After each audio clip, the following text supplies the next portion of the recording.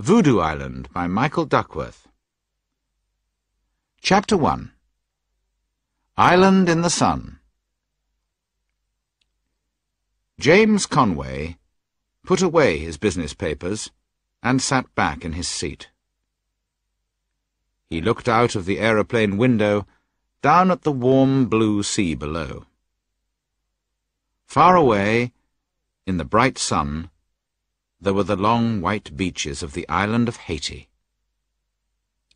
Behind them, he could just see the small wooden houses and the deep green leaves of the coconut trees, which were moving lazily in the soft afternoon wind. "It looks beautiful, doesn't it?" Conway looked at the woman sitting next to him. "Very nice," he answered. "Is this your first visit to Haiti?" the woman asked. "Yes, but I'm not here as a visitor," said Conway. "I have a building company. It's called Conway Construction. My company has offices all over the world, America, Europe, Africa. We're very big in Australia, too. Everyone in Australia has heard the name Conway. I'm coming to get an office here, buy some land, build a few hotels, you know. The land is very cheap here. You can buy a piece of land to build a small town on for a few $1,000s. Sorry, I don't know your name. I'm Mr. Conway, James Conway. Just call me Conway." "I'm Karen Jackson." "Nice to meet you, Karen. What do you do? Have you got a job, or are you married?" "I'm at Harvard University." "From the university? Are you a secretary there?" "No, I'm a doctor. I'm teaching medicine." "A doctor? That's interesting. What are you doing here in Haiti? Are you on holiday? I know you teachers get long holidays." Karen Jackson was beginning to dislike the man. "No," she said, "I'm going to work in the hospital at Port-au-Prince, and while I'm here, I'm going to do some work for my book." "Are you writing a book? What is it about?" "Voodoo." "Voodoo?" laughed Conway. "Are you telling me that someone is paying you to come here and write about voodoo? I know Haiti is not America, but voodoo? I thought people stopped believing in that years ago." "Oh, no," said Karen. "People still believe in it. You see, it works, and it can be very dangerous." "Surely you don't believe in voodoo, do you?" "Yes, I do. We don't really understand voodoo in America. Most people think it's magic. They think it can kill people." "That's right. I remember hearing about it. People who use voodoo get a picture of a person, or make a doll, don't they? Then they put pins or knives into it, and the person feels terrible pain." "Yes, that's right," Karen answered. "I have a photograph here in one of my books about voodoo. Look, there's one of the dolls. It's not a child's doll. It's made from coconuts. You see, the face is a coconut, and someone has drawn eyes, a nose, and a mouth on it. And look, there's a pin in the doll's stomach. A few days later, the man came to hospital because his stomach hurt. He knew that someone was using voodoo against him. The pain was terrible, but the doctors couldn't find anything wrong with him. In the end, he died." Conway was surprised. "So you think that was magic because there was no reason for it?" he said. But you're a doctor, aren't you? You don't believe in magic, do you? Voodoo is more than magic. I don't believe in magic, but I know that voodoo can be very dangerous. I want to understand how it works. Here in Haiti, there are still a few people who know how to use voodoo. They are called hoongans. There are still a few hoongans in the villages in the country, and that's why I'm here. I want to meet some of them and talk to them. Of course they aren't all bad people. They can use voodoo to help people, like doctors. But they can use it to hurt people, too. But we're living in the modern world. Yes, but the people here are very sure that voodoo is real. Teachers, business people, doctors, everyone believes in it. Or they are afraid of it. And perhaps that's why it works. After all, if you believe you are ill, you can be ill. And if you really think you're getting better, you can get better. If you think that someone is trying to kill you, then you can die, because you are so afraid. Well, that's a good story, laughed Conway. If I need some voodoo, I'll come and see you. Okay, said Karen. Excuse me for a minute. She got up and walked to the back of the plane. She was bored and angry with Conway, because he thought he understood everything, and he never listened to other people.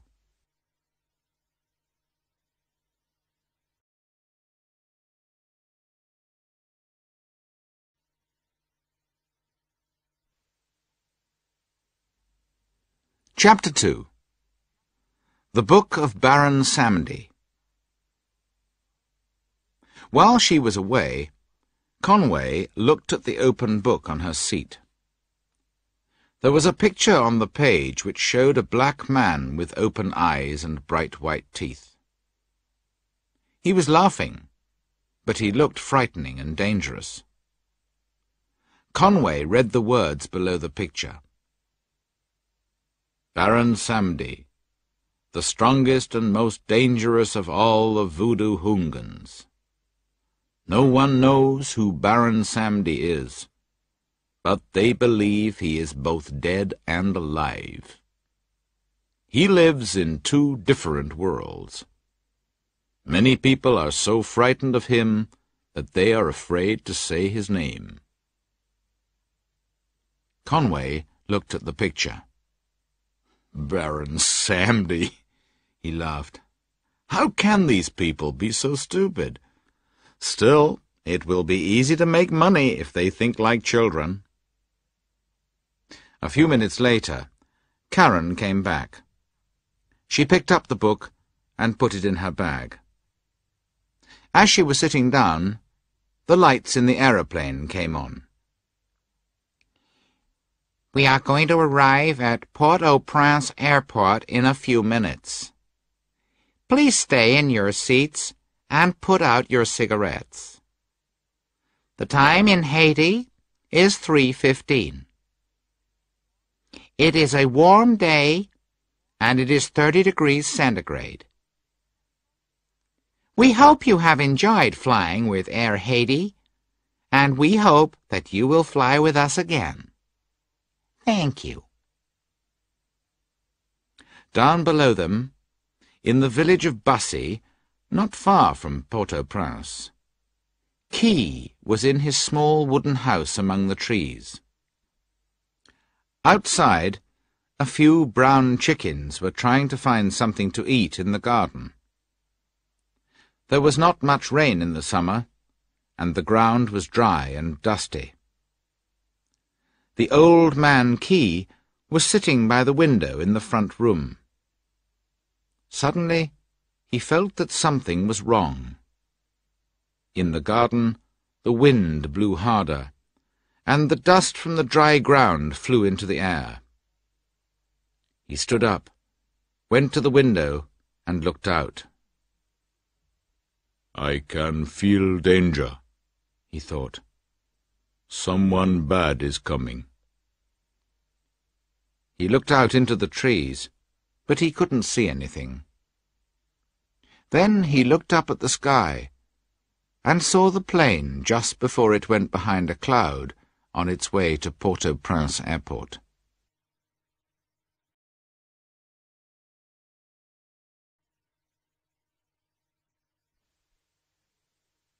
Chapter 3. The Building Business. After 9 months in Haiti, Conway was a happy man. His business was going well, and he was making a lot of money.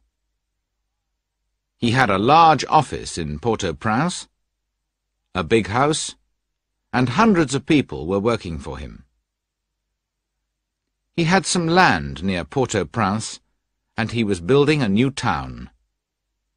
There were already hundreds of new houses, and many people knew the name Conway Construction. But Conway had a problem, and he wanted to see a business friend, Jacques Remy. The telephone on his desk rang. He picked it up. Yes? Mr. Remy is here to see you, Mr. Conway, said his secretary. Send him in immediately. A few moments later, Jacques Remy came into the room. Jacques, it's nice to see you. Thank you for coming. Sit down. Thanks, said Jacques. You said on the phone that you had a problem. Yes, said Conway. You helped me buy the land for the new town when I first came to Haiti. Some of the houses are ready, and people are living in them. But now I need more land. You can buy land anywhere, said Jacques. I know, but I want a piece of land near my houses. People will need shops, and perhaps I can build a hotel, too, and some more houses. What piece of land do you want? asked Jacques. Well, that's the problem. Conway took out a pencil and a piece of paper, and began to draw a map. Most of the houses are here, he said. Now, I can't build on the south or the east side of the houses because of the sea. On the north side, the land is no good. There is too much water in it. So I can only build on the west side. I can only build on this hill. Good, said Jacques. Buy the hill, and then you can build more houses on the other side, too.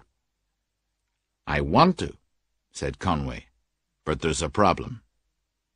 He went over to the desk and picked up a photograph. It was a photograph of a graveyard. He gave the photograph of the graveyard to Jacques. You see?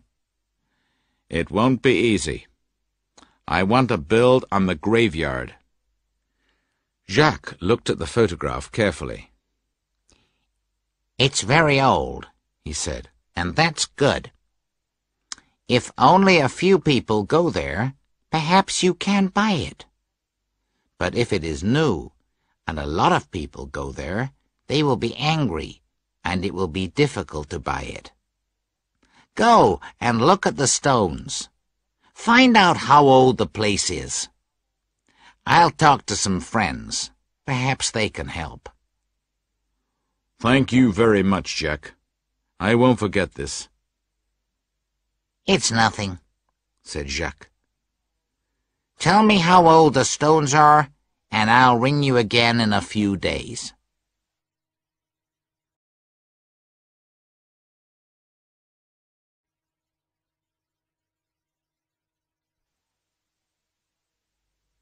Chapter 4.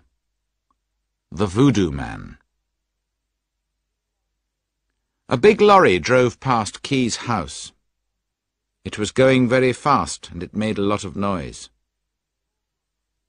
Before Conway built the new town, Key's village was a quiet place. there were only a few small cars. Now big lorries went past every 5 minutes, carrying things for the new buildings. Key was a very unhappy old man. He was sitting in his small house, looking out into the garden. Another big lorry went past the window. He heard the sound of a car coming down the road. The car stopped near the house, and a woman got out. She was young and well-dressed. She walked up to the gate at the end of Key's garden and waited. Key saw her, and went out of the house, down the wooden steps, and into the garden. "Hello," she said, looking at the old man. "Can I come in?" "Yes, of course," answered Key. "What can I do for you?" The woman opened the gate and came up to Key. "My name is Karen Jackson," she said. "Dr. Jackson.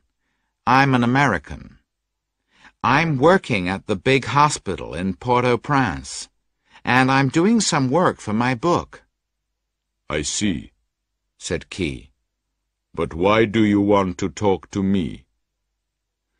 "I'm writing a book about voodoo," she said. "Everyone here talks about you.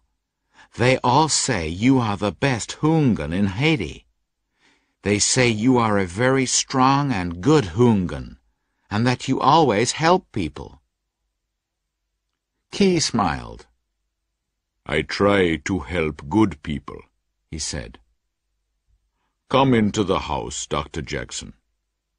Let me get you a drink, and we can talk." Key and Karen went into the house and began to talk. Karen told him about her life and her work, and why she was in Haiti. Key told her about his life, and talked for a long time about the old Haiti and the people he remembered. "Everything is changing," he said. "When I was a young man, we lived with our families. We worked in the coffee fields. We helped each other. Friends were more important than money. People were good and kind. But everything is different now. Business people come from America and Europe and start banks and big companies. All the young men go to Port-au-Prince. They leave their villages and their families. They think about money all the time. They don't think about people." "Yes, I know," said Karen. "It's happening in America, too. But you can always find good people if you look for them." "I know," said Key, smiling. "You don't have to go back yet, do you?" "No, not yet. Why?" "There's something that I want to show you. It's a hill outside the village. I often go there when I'm unhappy, or when I want to think. It's a graveyard, but it's very beautiful there, when the warm wind blows the leaves of the coconut trees."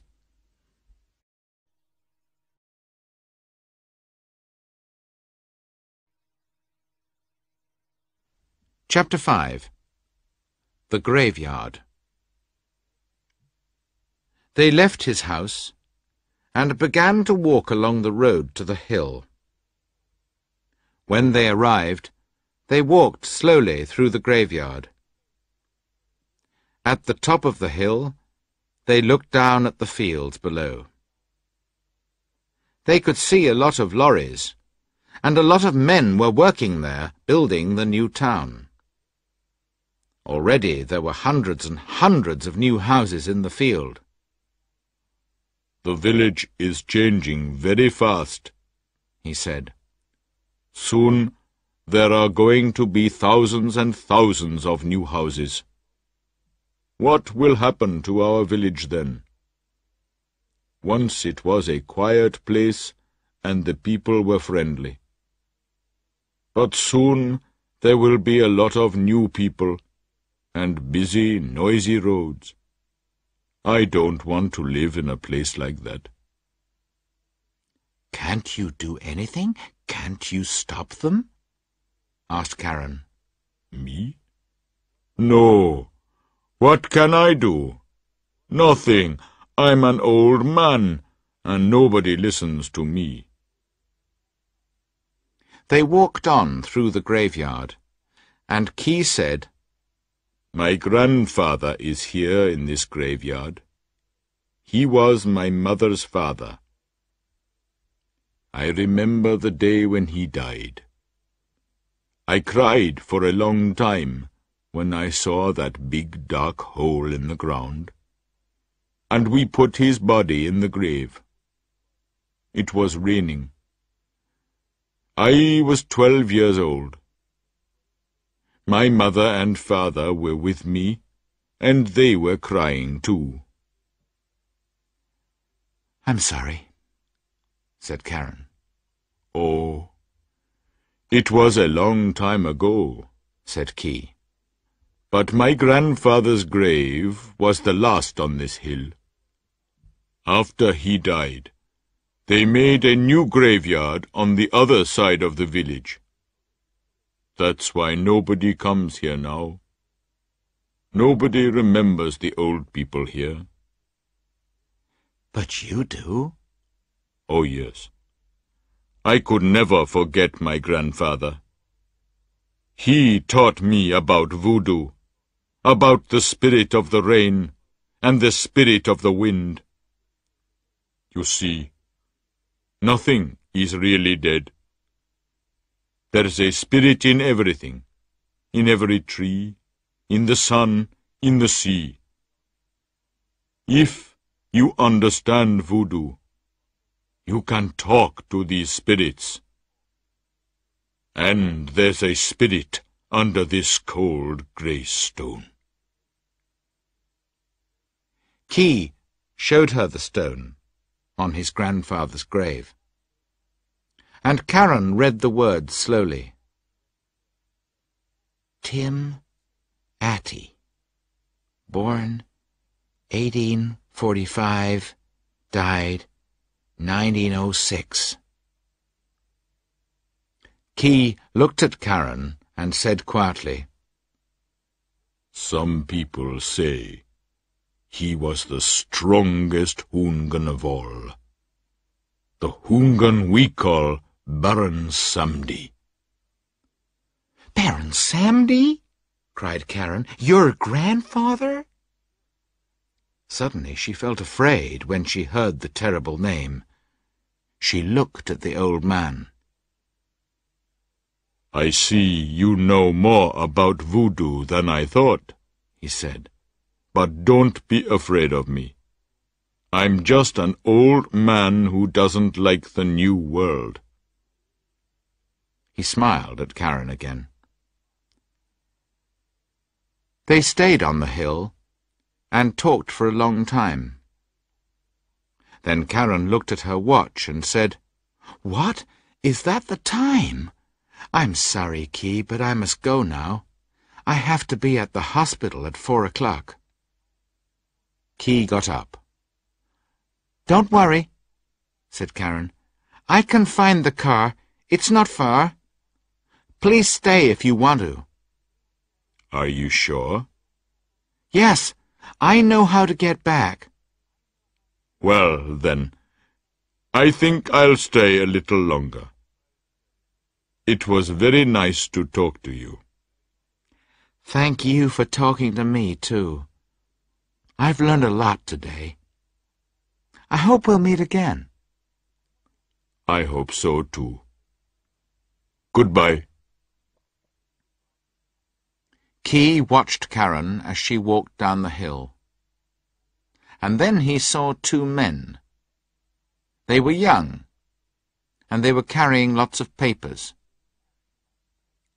They walked around the graveyard for a short time, looking at the graves and then at the papers. Key went over to them. "Good afternoon," he said.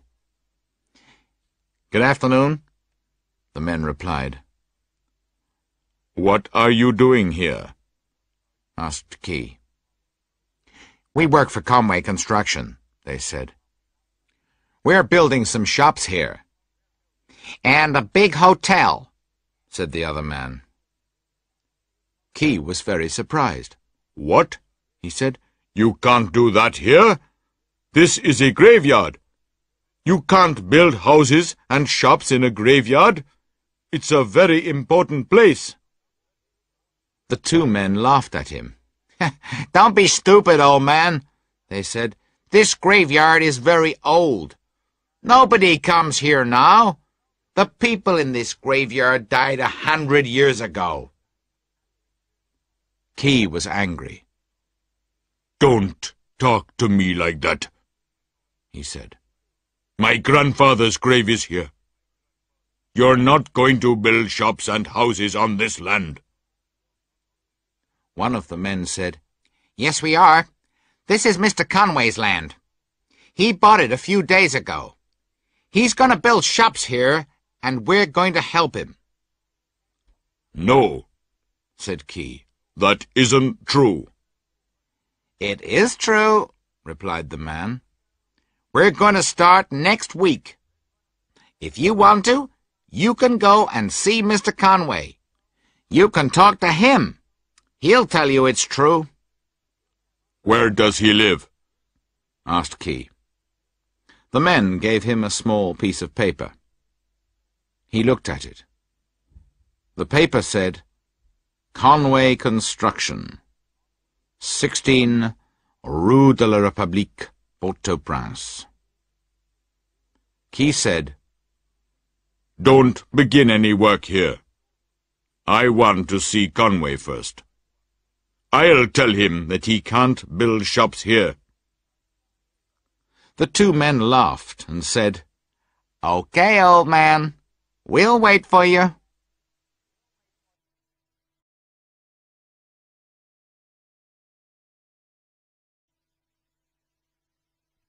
Chapter 6. Conway has a visitor. The next morning, Key got on the bus. He bought a ticket to Port-au-Prince. During the journey, he looked out of the window.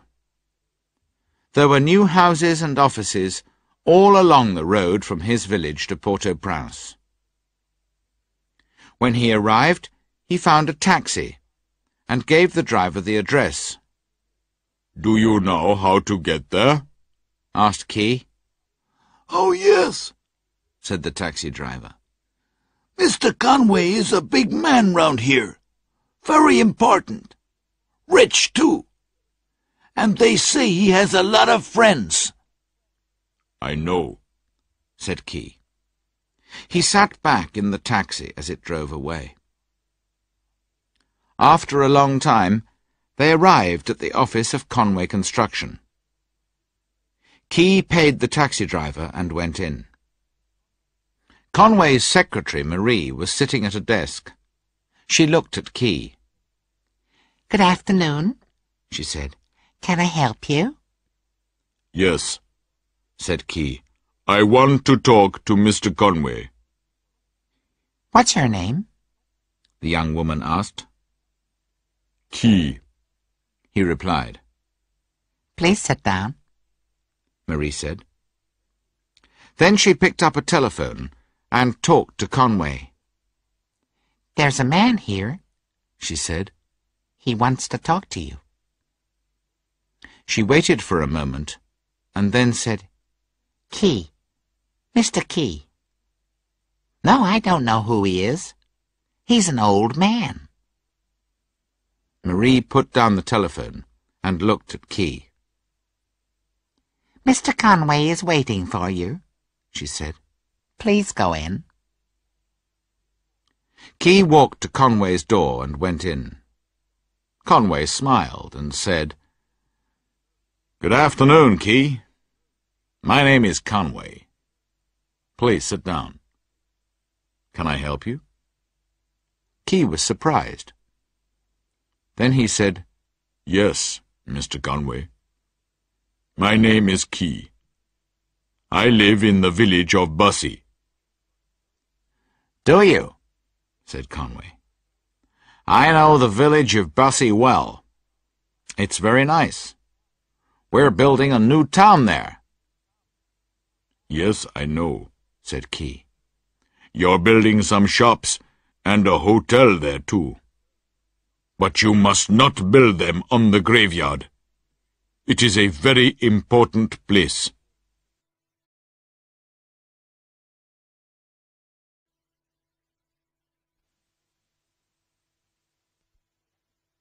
Chapter 7.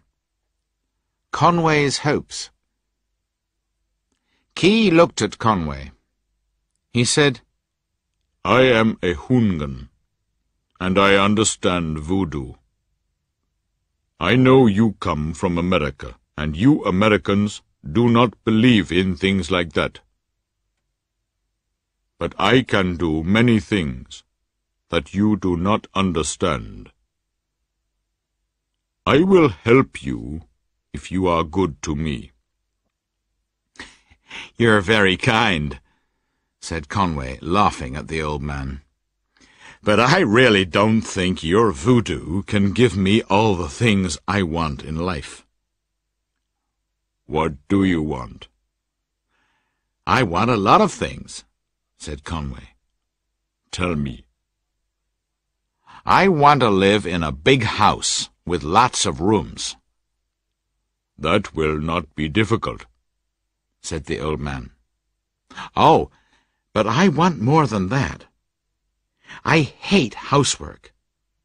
I want lots of people to clean the rooms and bring me food. I want to have a lot of money in the bank.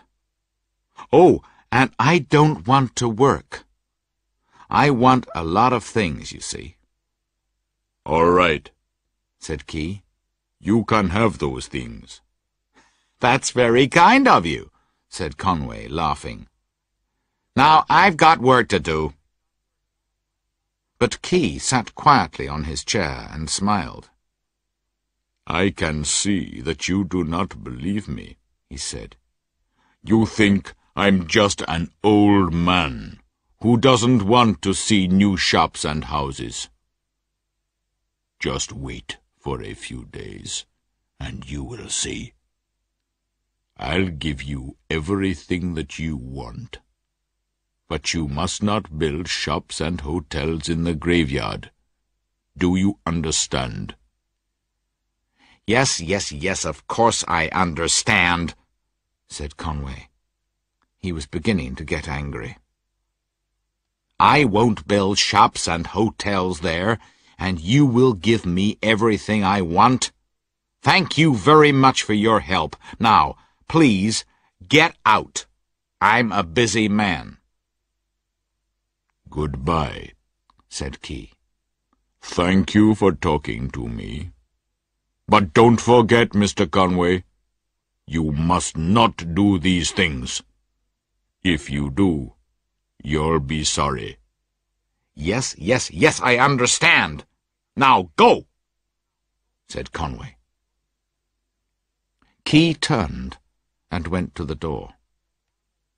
For a moment, as the old man was walking out of the door, Conway remembered the face in the book on the plain. Suddenly, he felt cold and afraid. When Key left the room, Conway picked up the telephone. He talked to Marie. He was very, very angry. "Marie," he shouted, "why did you send that man to my office? He's mad. Coming in here talking about voodoo? Telling me he's going to give me a lot of money? I don't want to see him again. Do you understand? If you make a mistake like that again, you'll lose your job." "I'm very sorry," said Marie. "Good. Now I want to talk to Pierre and Henri. Get them on the telephone for me. He put down the telephone and sat back in his chair. That man Key is mad, he thought. Then he started to laugh. He thinks he can give me everything I want, he thought. An old man from a village? The telephone rang again. Conway picked it up. Pierre, Henri, listen, he said. A few minutes ago, an old man came to my office. He doesn't want any shops or houses in the graveyard. It's possible he'll try to stop us. I don't know what he can do, but perhaps he'll go to the police. Perhaps he has important friends. So, you must start building the shops and the hotel today. Take away all the stones. Cut down all the trees. You must work fast, do you understand? Conway put down the telephone and thought, the old man will be angry, but he isn't important. I'll finish building my town, and then I'll be a rich man.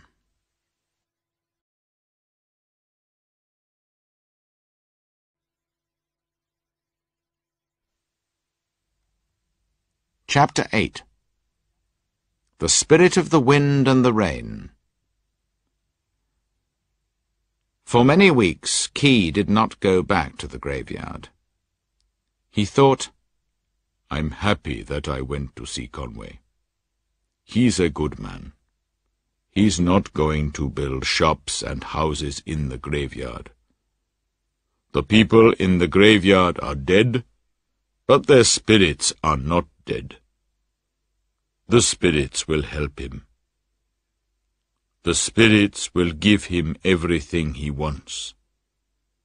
The spirit of the wind will bring him good luck, and the spirit of the rain will make him happy. But one afternoon, Key went back to the graveyard again. There were no trees. There were no stones. There were no graves. But there were a lot of men in the graveyard. They were from Conway Construction, and they were building the shops and the hotel. When Key saw what was happening, he became terribly angry. His face went white, and his hands began to shake. Key ran up to the men and said, "What's happening? Why are you building here in the graveyard?" The men laughed at him and said, "Go away, old man. This isn't a graveyard anymore. We're building shops for the new town. Go back to your village and be quiet." Night came, and the village was very quiet. Key was alone outside his house. In the garden there was a small fire, and the yellow and orange flames danced in the dark, throwing strange black shapes across the ground. Key took a stick and drew a circle in the ground. He walked round and round the circle, singing a strange song. A long way away, he could hear the sound of some dogs howling at the night sky. Key began to talk very quietly. He said, "Spirit of the wind, spirit of the rain, listen to me and help. His name is Conway. I saw him a few weeks ago. He said some things to me, but they were not true. Conway is building the shops and hotels in the graveyard. When I saw him, I said, I will give you everything you want. Now, I need your help, because the things I say are always true. I do not want to give him everything he wants, but I must. That is the law of the Hungan. But something bad must happen to him too. Spirit of the wind, Spirit of the rain, help me, help me. When Key finished, a cold wind began to blow. It blew through the village, and then the trees began to move in the wind. There were clouds in the sky, and it began to rain. Soon the wind and the rain came to Port-au-Prince. Conway was getting ready to go to bed. Then the wind began to blow, and he began to feel cold and afraid. He looked out of the window. It was very dark, and there were a lot of clouds in the sky. He picked up his clock and put it by his bed because he had to wake up at 7 o'clock. Then he turned off the light. Just before he went to sleep, he could hear the wind and the rain in the garden, and he thought for a moment that he could see the face of an old man at the window. He did not sleep well that night. All night he had bad dreams, terrible dreams. In his dreams he saw Key's grandfather and all the other spirits from the graveyard. He was very frightened of the spirits, and they ran after him in his dreams. He saw their white faces and felt their cold hands. He could hear strange music coming from behind dark trees, and could hear people screaming and laughing and shouting out his name. Ring! It was 7 o'clock. Conway looked at his clock and got out of bed. He brushed his teeth. He was very tired after his bad night, but he washed his face with cold water, and he began to feel much better. He soon forgot about his dreams of Key and the graveyard. He got dressed, and then had some breakfast and opened his letters. At 8 o'clock he got in his car and went to the office. Marie was not there, so he opened the doors and made a cup of coffee. He went into his office and sat down. He was sitting behind the big desk in his office when the telephone rang. Ring! Conway woke up. He was in bed. He looked around the room. What's happening? He thought. Where am I? He picked up his clock. It was 7 o'clock. Conway thought, that was a dream again. In my dream, I got up and went to the office. But it was only a dream, and I'm still at home. How strange. I thought I was at the office. Conway got dressed and went to the office. When he went in, Marie was sitting at her desk. "Good morning, Marie," he said. Good morning, Mr. Conway, she said. How are you? "I'm fine," he said. "But I had a strange dream last night. In my dream, I woke up and came to the office. Then I woke up and I was at home." Well, she said, you're here now. This time you're not dreaming. Conway went into his office and started to work. There was a knock on the door. "Come in," said Conway. An old man came into the office. He looked at Conway and started laughing. "Hello, Conway," said the old man. "Do you know my name?"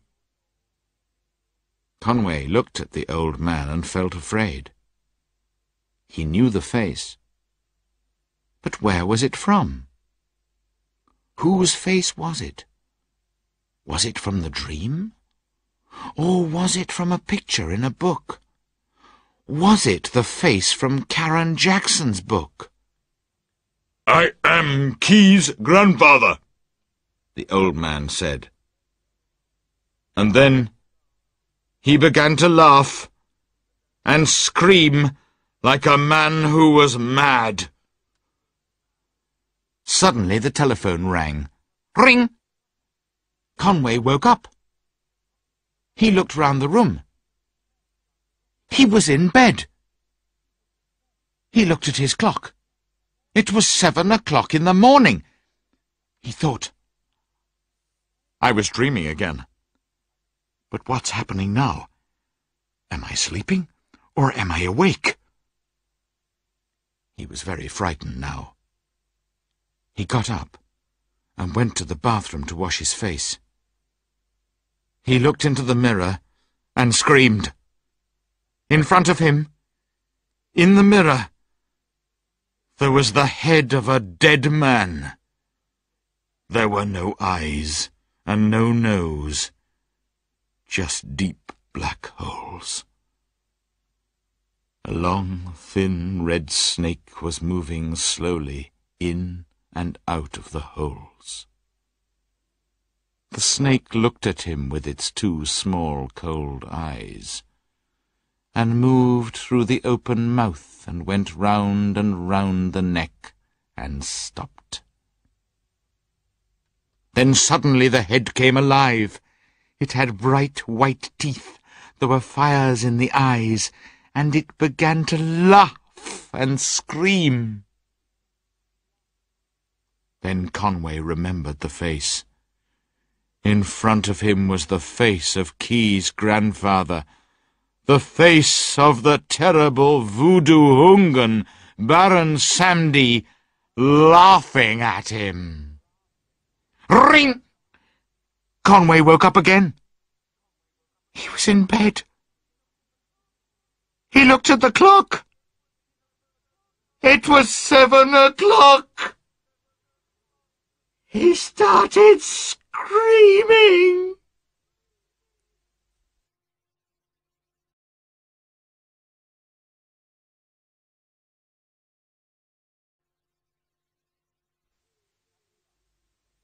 Chapter 9.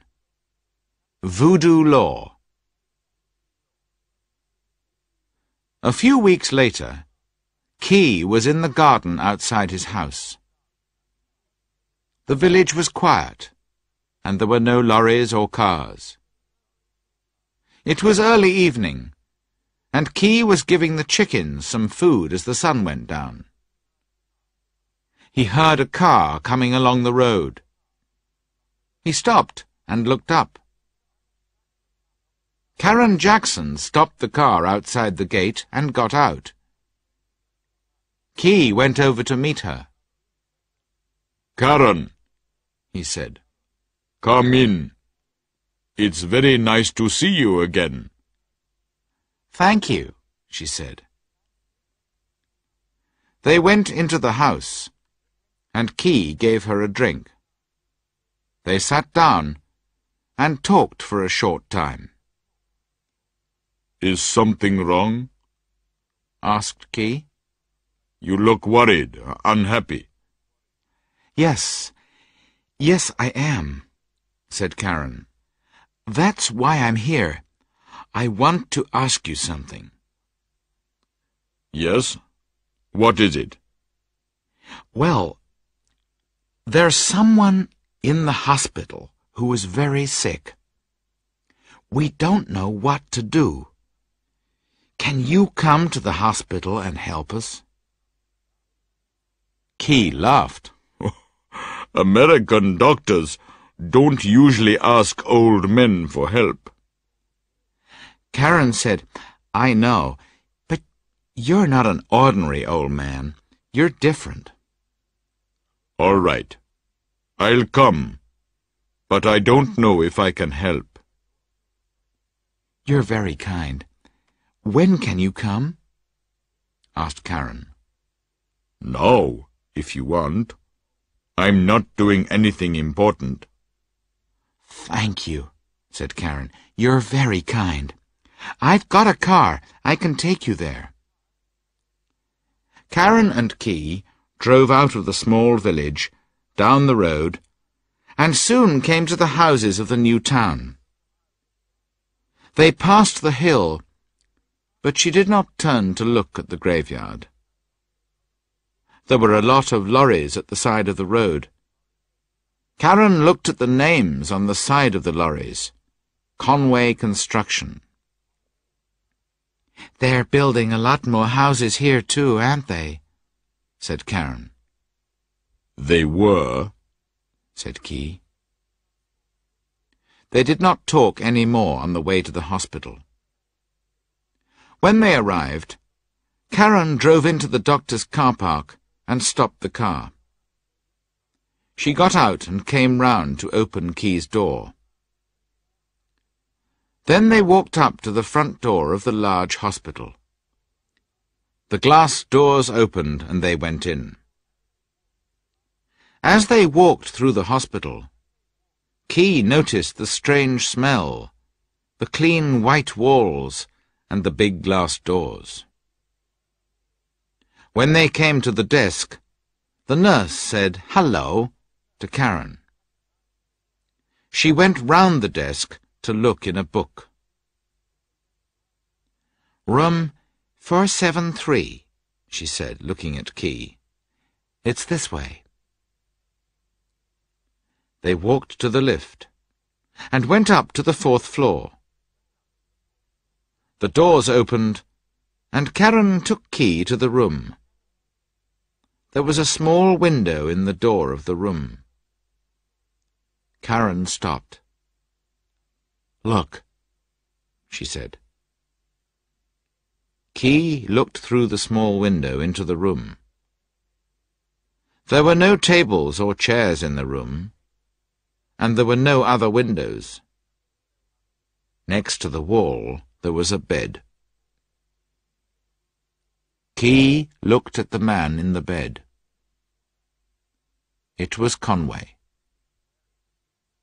He was wearing a big white coat, and he was screaming. While Key was looking at the man, Karen explained. "His name is Conway. James Conway. It's strange. When I came to Haiti, we were on the same plane. He sat next to me. He wanted to start a business and make money. I didn't like him very much, I can tell you, but he wasn't mad. Look at him now. He's mad, and we don't know why. He doesn't talk to anyone, and he starts screaming when he hears a telephone or a bell ringing. He's afraid of sleeping, too, and we can't do anything for him. Some of the nurses are saying he's like that because of voodoo." Perhaps the nurses are right, said Key. Then he thought for a moment and began to smile. "Can you help him?"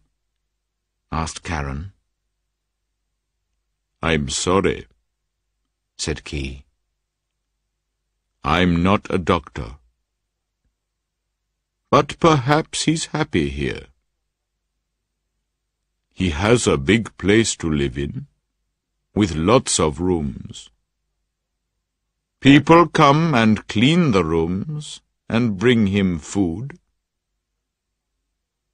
He doesn't have to work, and he's got a lot of money in the bank.